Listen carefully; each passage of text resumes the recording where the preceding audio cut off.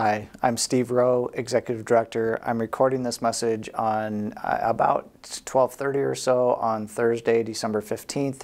It will be available to you later today. This has not been a great week. The car theft that happened on our property on Monday has left us all feeling vulnerable.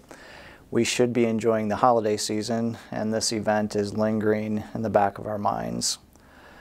Since the theft occurred, I've spoken with the resident 3 different times. The first time was Monday afternoon, shortly after she had finished her report with the police, and her son and daughter were with her. The second time was later that afternoon, just before I left work for the day, just wanting to check in and see how she was doing. And the third time was yesterday, Wednesday, when she told me that she had news from the police. Her car had been found in Illinois, but it had been totaled, so a total loss on her vehicle. The person who committed this crime had been arrested, and the police shared with her that he had been stealing cars since 2017. I told the resident that I truly admired her strength and the way that she responded to this crime against her. Since she has been very logical in what needed to happen, calling the police immediately, contacting her family, canceling credit cards, and just carrying on. I am trying to live up to that standard that she set. Think back to 5 days ago. We all went to bed Sunday night, and we did so with a sense of security. None of us were afraid of the covered parking garage. There had never been an incident in the 24 years that parking garage has existed. Unfortunately, our world is different in 2022. I'm thankful that the incident ended without physical harm to our resident, and we will learn from this incident. Whatever reasonable improvements and changes we can make will be made. Some are relatively simple, like improving the lighting in the covered garage during the day.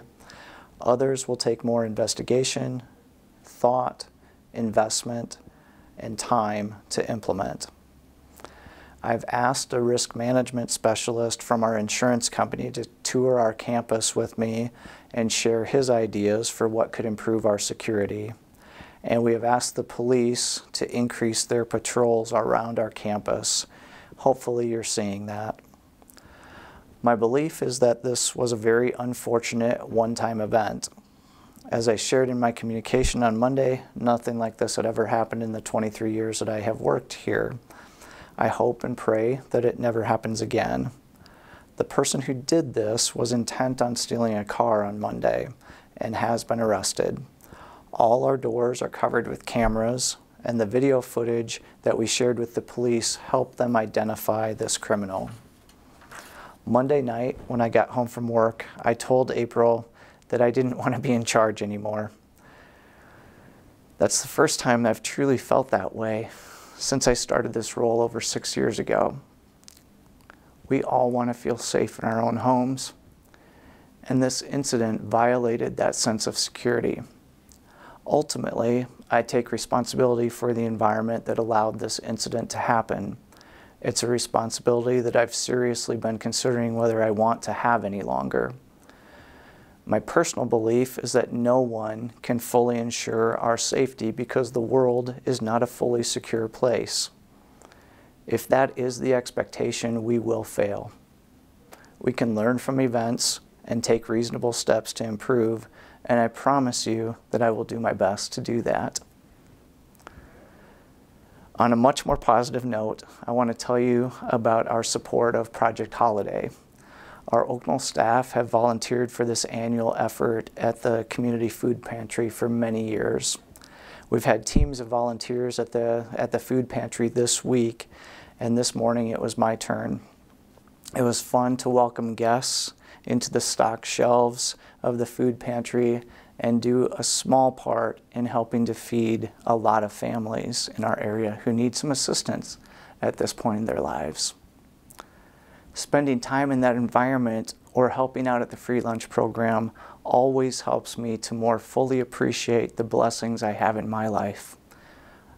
A great relationship with my wife of 35 years, a growing family of kids with spouses and new puppies, and a job in which I feel valued and appreciated. I'll give you a very brief COVID update.